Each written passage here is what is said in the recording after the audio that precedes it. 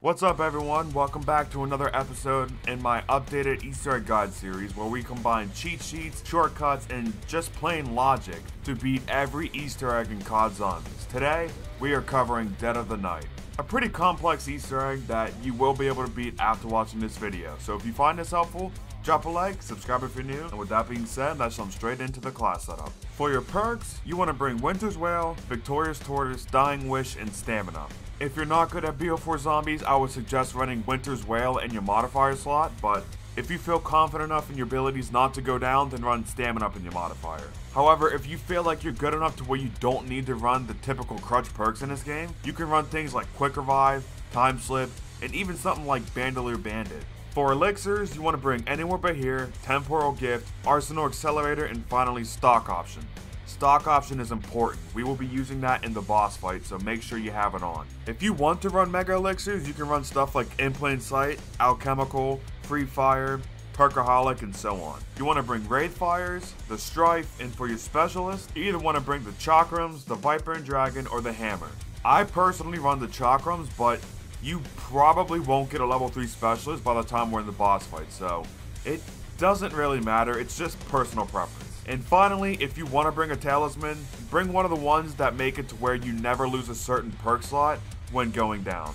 And make sure you put your best perk in that perk slot. One final thing, if you have attachments unlocked for the Spitfire, bring Laser Sight 2, Extended Mags, and Wildfire. If you don't have Wildfire unlocked, don't worry about it because it's not completely necessary, but if you do have it unlocked, be sure to run it because it does help a lot with taking out the boss in this map. Save one zombie on the end of round 1 and turn on the power. At this point, I like to do a very short side quest to give myself a little jump start in the map. So to quickly explain, in the east and west hallways, you will see 2 bookshelves, and you have to look and interact with these symbols in a certain order that you see on the screen right now. Doing this will reveal a secret reward behind the bookshelf. It'll either be a free 500 points, or a weapon like a cordite or something like that. You can do this on round 1, and it only takes like 30 seconds to do. So honestly, I think it's always worth doing. Now you can end the round, and before we start the Easter egg, we have to unlock Pack-a-Punch. To do this, you have to find stones in the master bedroom, the wine cellar, and the library. The stones are inside of a vase, so you have to shoot the vase, and the stone will become a soul box. These only need 4 kills to fill up on solo, but the more players you have in your game, the more kills you will need to fill it up, so keep that in mind. When it gives you the option to gaze into the stone. While gazing, you'll either see a clock, a perk statue, or some sort of painting or item. You can do these in any order, but I typically do them in the order of the clock challenge first, then the item challenge, and finally the perk challenge. While you're unlocking Pack-a-Punch, I recommend getting the shield as well. So here's all the locations right now. There's 3-part locations for 3 different parts, which means there's 9-part locations in total. The shield is always a great thing to have in BO4 Zombies, and especially with Victorious Tortoise, it is a huge crutch on this map. So when you collected all 3 shield parts, make your way to the crafting table in the smoking room and craft the shield on this crafting bench. To do the clock challenge, it's pretty easy. You have to find one of 3 clocks around the map based on your clock that was shown in the stone you gazed in. Right now I'm showing you all 3 locations and the corresponding image with them. When you find it, interact with it and it'll spawn a blue circle on the ground. To finish this, you have to stand in the circle until the clock counts all the way up to the number 12, and when it does, the blue circle will disappear. Zombies will spawn during this, so be sure to kill them with your Strife, or if you got a weapon from the secret bookshelf Easter egg, be sure to use that to take them out. But regardless, when the circle disappears, grab the tuning fork that comes out the clock. Next, we'll cover the items. Now, there's 7 different items you could get while gazing in the stone. There's 3 items and 4 different images of a woman. So again, right here I'm showing you all the locations with the corresponding image on screen. Find the image you got in your stone and go to that location and you'll see that you can interact with it. When you do, it'll spawn a ghost. Now just follow the ghost wherever she goes, and when she's done with her route, she'll destroy something, dropping a second tuning fork. And finally, we have the perk statue challenge. This one is the most difficult because it spawns a decent amount of vampires. So again, I sound like a broken record here, but here's all the locations for the perks. It's worth noting that the Danu perk statue will always spawn in the same room every game. When you find the perk statue, go up to it and it'll change your vision. Now just survive the onslaught of vampires while staying in that area, and when you kill the final vampire, he'll drop the 3rd and final tuning fork. When you get all 3 tuning forks, we can unlock Pack-a-Punch, but I wouldn't yet because there's a way that we can kill 2 birds with 1 stone if you do something else first. And that something else is crafting the silver bullets. Everyone's favorite task while playing this map. And if you couldn't pick up on the sarcasm, I feel bad for you, but. So there's 6 parts we need for the silver bullets with 3 spawn locations each. You need 3 pieces of silver and 3 miscellaneous pieces to craft them. Right now I'm showing you all the locations. I know this is a pain to do, and even when knowing all the locations, it's still not fun to do. And to be honest, not even I have it completely memorized, but the silver bullets is a very rewarding side quest to do, and plus we do need them for the Easter egg, so like it or not, if you want to do this Easter egg, you have to craft the silver bullets. When you find all 3 pieces of silver, come down to the crafting bench in the wine cellar and craft the silver and pick it up. Now you have to find the other 3 parts. While I'm showing you all the part locations, I'm going to explain what silver bullets does. Basically, it's a weapon attachment that gives your weapon more damage, it deals a lot more damage to the mini boss, and it makes it to where you can buy ammo infinitely as long as you have the points to spare. Even for box only weapons. The only exception for this is the wonder weapon. You cannot buy infinite ammo for the Aleister's Folly, unfortunately. But with that being said, the Aleister's Folly has so much ammo, each charged shot of it lasts for so long, that it's not really that big of a deal. So here's the locations for the 6th and final part for the silver bullets, the poof, that is found in the cemetery. And when you have collected all 6 pieces, now make your way to the crafting table in the library, and you can finally craft your silver bullets. If you have enough points, come up these stairs and buy the Spitfire first, as this will be the weapon we use the most in this game. Now come down and put the silver bullets on the Spitfire. I say do it like this because the silver bullets is only free for the first purchase. After that, it costs money to put it on your weapons. When you finally have your silver bullets, now make your way past the Mozu outside the mansion and interact with this giant Prima Matera, and it'll destroy spawning a werewolf. At this point, kill the werewolf by shooting the red spot on his chest with your weapon with silver bullets on it, and when he dies, he'll drop a part we'll need later on to upgrade the wonder weapon. Now, finally, to start this Easter egg, you need to go back and gaze into all 3 of the stones you previously did to open up Pack-a-Punch, but this time you're not looking for a perk statue or nothing like that. Gazing into these stones will show you an atlas, an effigy, and some knights. These are the 3 steps you need to do to get to the boss fight. I say it like that, but obviously it's not that simple. It's a Black Ops 4 Easter egg. You can do these challenges in any order, but for this video I'll show you the order I do them every game. But before we do that, we should get the wonder weapon and at least one of the upgrades for it. So to get the Aleister's Folly, there's 2 different ways. One is of course by hitting the mystery box, and the second by doing a pretty short side quest. To get the free wonder weapon, you need to look for 4 different symbols around the map. The first we'll cover in this video is the red symbol. The first location is near the strife and the stairway to go to the main hall. The second is to the right of the fireplace in the master bedroom. The third is above this painting in the dining hall, and the final location for the red symbol is going to be on this barrel in the wine cellar. When you find a symbol, take a picture of it or write it down like red L or red M or something like that, just to remember it.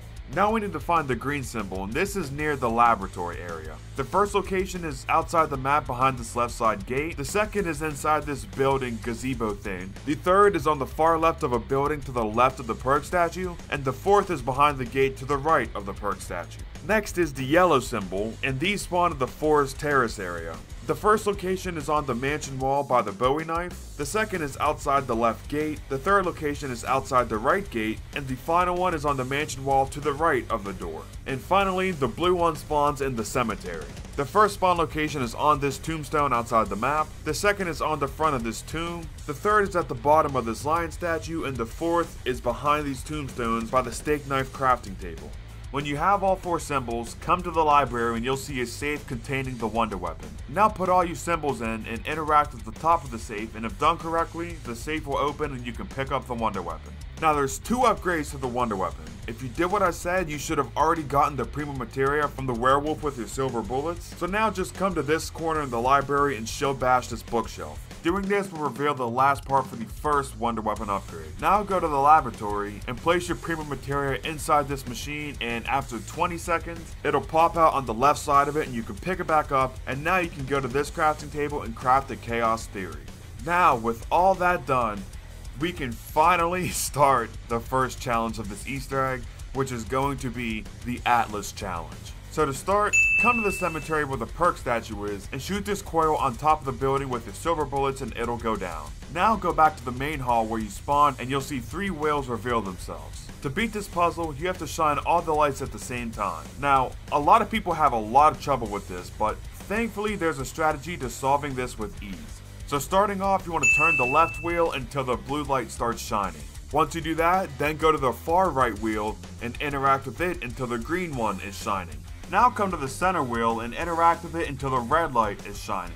And then finally go back to the left one again and interact with it until the blue and the green lights are shining at the same time. If you did it how I told you to, then this should work every single time. And if done correctly, the statue's head will fall down and that's a sign showing that you have completed this step. If for some reason it didn't work, just try again what I said from the very beginning. Now we're on the last annoying step for this Easter egg. To beat this step, you have to find 3 different symbols across the map, and when you find one, there will be scratch marks in potentially 3 different places. These are scratch marks, but it's a lot easier to remember them as tally marks. Now, just because I said that, there's a chance that 1 or more locations will not have a scratch mark. So if it doesn't, don't panic or nothing like that. There's just not a location there to worry about. So for example, if you get the symbol that looks like a sword, and one location has 3 scratch marks, the second location has 5 scratch marks, and the third location doesn't have anything, then you add 3 and 5 to get 8. And so you want to write down in a notepad or something like that, or even in your phones on your notes. You want to write down sword equals 8. And it is important to remember how many tally marks were shown with the corresponding symbol, because we will have to input these in a certain order later on, and if you mess this step up, you have to do this whole process over again on the next round, with different symbols in different locations. And this step sucks enough as is doing it once, you don't want to do it twice. So make sure that you have the right symbol written down, and make sure you have the right amount of tally marks that go with it written down as well.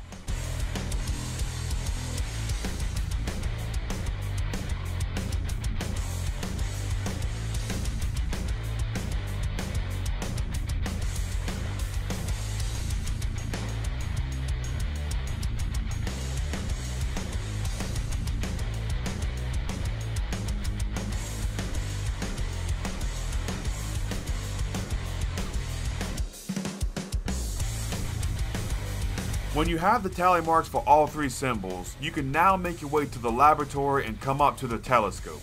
Here you'll see a wheel with all types of symbols on them.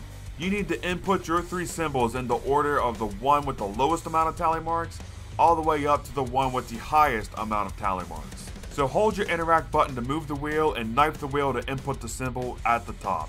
If you did it correctly, you'll get a quote from your character and you can interact with the other wheel. If you didn't, then like I said, unfortunately you're going to have to look for 3 more symbols around the map on the next round. When you do it right though, as I said, you can interact with this wheel behind the telescope, hold X or square or whatever your interact button is to turn the wheel until it stops spinning. When it stops spinning, shield bash the wheel to stop it from turning back. Now underneath where you currently are, there is an electric trap. Activate it and run through it with your shield out. This will get electricity on your shield. Now hurry back up the stairs and shield bash the telescope. If you did it correctly, you'll get a white flash, and if you come back down next to where you crafted the prima materia, the machine will reveal a stone. Interacting with this will start a lockdown. I will say, you don't have to do this now. You can wait to do all 3 of these lockdowns right before the boss fight, but I prefer to just get them out of the way as soon as possible. When you're in the lockdown, a bunch of vampires as well as 3 to 4 werewolves will spawn. To beat it, you have to kill all 4 werewolves. The best way to survive in this lockdown is to just hold out in the back of the laboratory and spam charged wonder weapon shots at the ground. And here's a quick tip, the vampires that are killed with a charged shot from your wonder weapon will drop bile. Be sure to pick up the bile as we will need it to upgrade the wonder weapon for a second time fairly shortly. When the werewolves start coming at you, either kill them with your Spitfire with the silver bullets on it, or just spam single shots of your wonder weapon at their chest, and eventually they will die. They're not too hard to kill either way, but when you get a white flash, you can go back to the stone and it'll give you a max ammo. This means that you are officially done with the Atlas step. Before we continue on with the Easter egg, we should look around the map for at least 2, but I would say grab all 3 fire cores. These are for the fire traps. You will need at least 2 for a certain step later on in the Easter egg, but I would say grab the third one as well because that'll make the next lockdown we do so much easier. So here's all the locations. There are 14 in total, but they're pretty hard to miss. So just go around the map and check all the locations, and if you find one, obviously pick it up. When you find them, you can input them into fire core traps to activate them, but you want to put them in the master bedroom, the library, and the cemetery. But you don't have to worry about that just now. Just grab the cores for now. Before we can continue with the Easter egg, we have to fully upgrade the wonder weapon at this point. It's not hard. We need 3 parts in total for the second upgrade. The first one, you need to kill 3 vampires with charged wonder weapon shots and pick up the bile that they drop when they die. When the container in your hut is fully filled, make your way to the cemetery. Here you'll see a coffin with a yellow glow effect on it, and all you have to do is interact with the coffin and a Crimson Nosferatu will come out. Now these guys can be a pain, but luckily if you shoot a charged shot of your wonder weapon in front of the coffin, he'll just jump straight into it like a complete moron and he'll die and you can pick up his Prima Matera. The second part is also here in the cemetery, although I would recommend getting down to the last zombie in the round before doing this step. Come up to these lanterns and you'll see that one is glowing with a more reddish tint than the rest of them. When you find the lantern, shoot it with your wonder weapon, and now another one of these lanterns will light up with the same tint. Shoot it again, and you have to do this a total of 4 times. When you've shot 4 lanterns, a vampire will start to spawn above the lantern. If you shoot the cloud of smoke above the lantern before he flies away, again, you can actually kill him before he can even start flying away for this step. And that makes it a lot easier. If you miss that though, you just have to shoot him out the sky with your Alice's Folly, and when you do, go collect the Prima Matera that he drops. It's worth noting that if you fail this step in any way, whether you shoot one of the normally lit lanterns or if you shoot one that's not the red lantern at all, or even if you miss the vampire, you're either going to have to wait 90 seconds, or you're going to have to wait a few rounds, or in some extremely rare cases, the game is just completely glitched at this point and you cannot proceed with the Easter egg. I don't know why this is a thing, and more importantly, I don't know why Treyarch never fixed this because this has been in the game since launch, but those are your options if you fail this step. So just make sure that you do it correctly on the first time. And for the final wonder weapon part, go to the forest. In this area, there will be 3 dig spots that you have to dig up to find the final part. The way you dig them up is you have to shoot a zombie that's standing right on top of one of these dig spots with a charged wonder weapon shot, and the effect that you shoot him with has to be the yellow one that brainwashes the zombies. If done correctly, a zombie will dig up the spot and there will be a 1 out of 3 chance that the final part will be under there. If it's not, there's 2 more spots in the forest area that you have to dig up to find the part. I mean, they're pretty hard to miss. They're dig spots with mushrooms sticking out of them. That shouldn't be too hard to find, but once you grab the third and final part, make your way back to the greenhouse laboratory and place the 2 Prima Materias in this machine. Now, for some reason, you can only put 1 at a time, so pick up one and put the other in, and then pick that part up, and after 40 seconds of waiting, you can finally come to this crafting table and craft the Alistair's Annihilator. Now the wonder weapon is fully upgraded, and with that being said, let's continue on with this Easter egg. Now we're on the effigy step. To start, come to the cemetery. Now thankfully these last 2 stones challenges are nowhere near as difficult and tedious as the first one. They're actually quite fun if I'm being honest, but when you're at the cemetery, while you're walking around, you'll see that 5 trees will have its leaves fall off of the tree. Now these trees in specific, you have to shoot with your wonder weapon until a branch drops to the ground. Pick it up, and you have to do this a total of 5 times across the map. One location is as soon as you enter the cemetery on the left entrance, and the other 4 are around the lanterns you need for the Alistair's Annihilator. When you collect all 5, now we need to find a tombstone specifically with the death year of 1912 on it. If you're on co-op, whoever's playing as a character that's faces on the tombstone with the death year 1912 has to interact with it. But on solo, obviously, you don't have to worry about that. Just find the tombstone with 1912 on it. And when you interact with it, you then need to go back to the branches and shoot a charged wonder weapon shot at the ground in front of the branches. Specifically, you need the fire one, which is only with the Alistair's Annihilator upgrade on it, which is why we needed to fully upgrade the wonder weapon before we could continue. When you get the fire effect in front of the branches, now go up to them and interact with the branches and they'll form the effigy. Now interact with it again before the fire effect disappears, and if done correctly, you should be sucked underground with a pretty cool animation playing, and then you'll be released from the effigy and you'll be in afterlife mode, or at least something a lot like it. Now you will need to find a ghost around the map and escort her back to the branches in around 5 minutes. If you can't do it in that time, then the afterlife effect will go away and you'll have to do it again on the next round. The ghost can spawn anywhere in the map, but her most common spawn locations are in the windows of the Danu perk room, in this window in the wine cellar, in the window next to the fireplace in the master bedroom, and behind this table in the dining hall. If you can't find her after checking all of those locations, just check other windows in the map until you do. When you do find her, like I said, escort her back to the effigy, and when you do, she'll be engulfed in flames and she'll drop a stone. This is the same thing as before. This is a stone to activate the second lockdown. Before you start it, I'd recommend packing your Spitfire at least one time. When you're ready though, come to this stone and activate it to start the lockdown. Now the best strategy I have for surviving this lockdown is you camp in the perk room with the fire trap on one side and charge wonder weapon shots on the other. For the 30 seconds while the fire trap is active, this makes you pretty much invincible.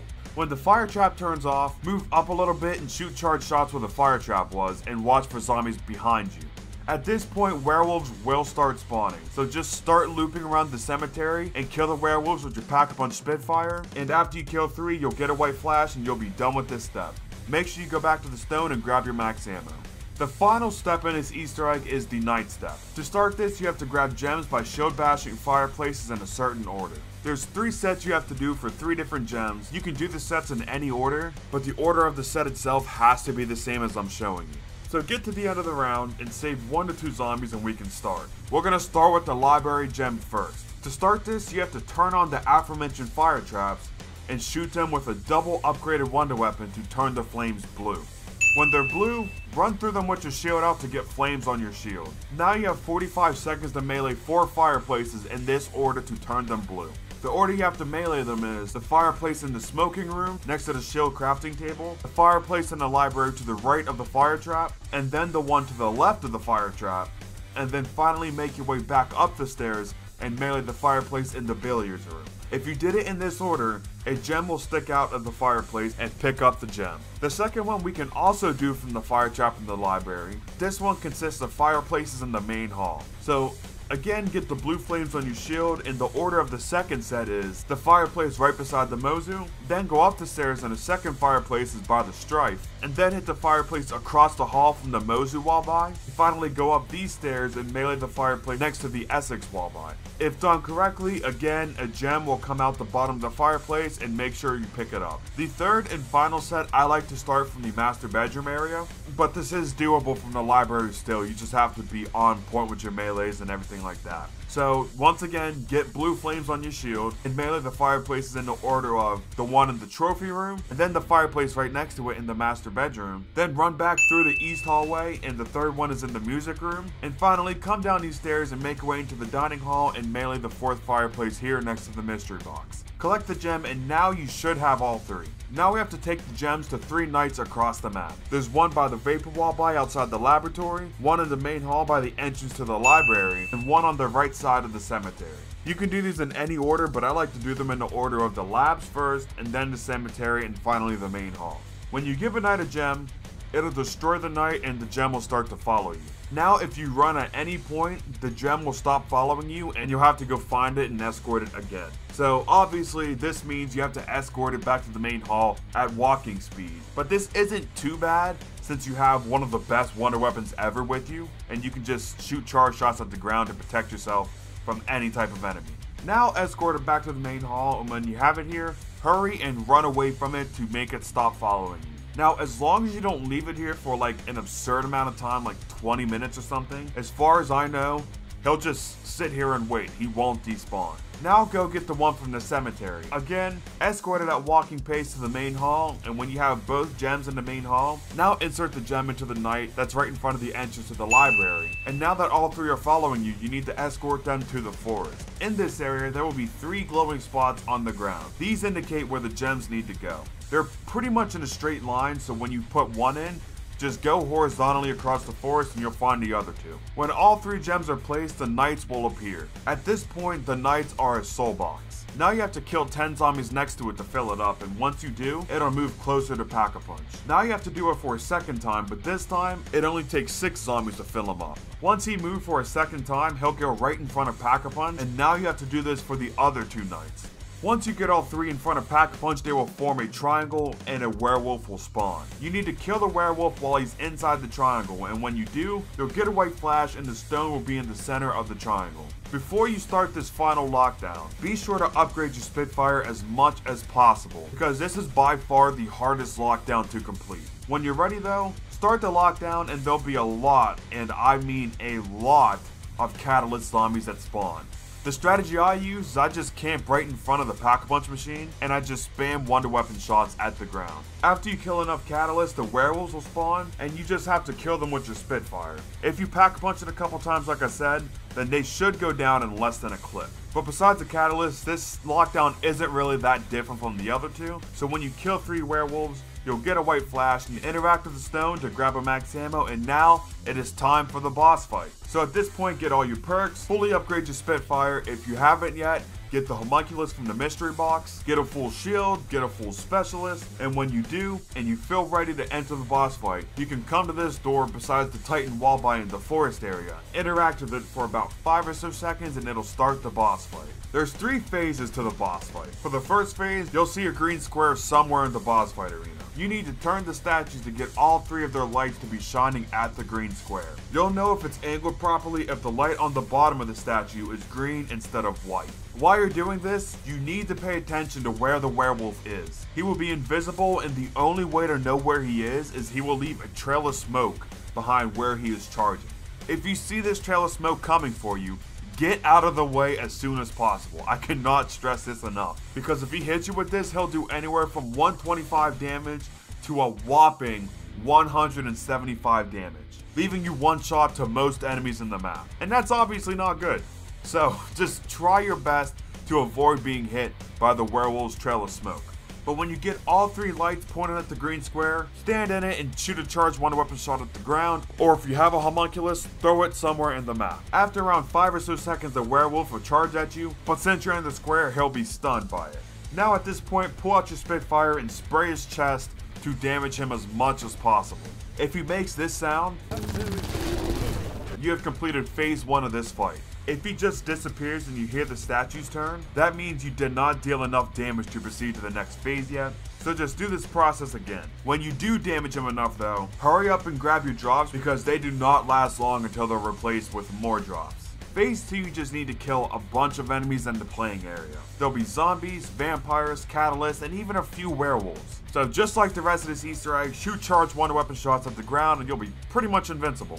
During this phase, a Crimson Nosferatu will spawn, and if he gets the chance to, he will grab you, and he will start like playing a biting animation on you. So the best way to avoid this is to just train around the wonder weapon effect that you shot at the ground. So just keep doing this, and when a werewolf spawns, spray it with your Spitfire. This is not like a normal boss fight werewolf or nothing like that. These werewolves do not have a lot of health. When no more enemies are spawning, that is your cue that you have completed phase 2. So make sure you go grab your max ammo and your carpenter before they are replaced by more. Now you're in phase 3, and phase 3 is the same as phase 1 except for 2 things. Number 1, the werewolf has more health, and number 2, you have to turn the statues to find the now invisible green square. Again, just watch out for the werewolf's trail of smoke and don't stand in it.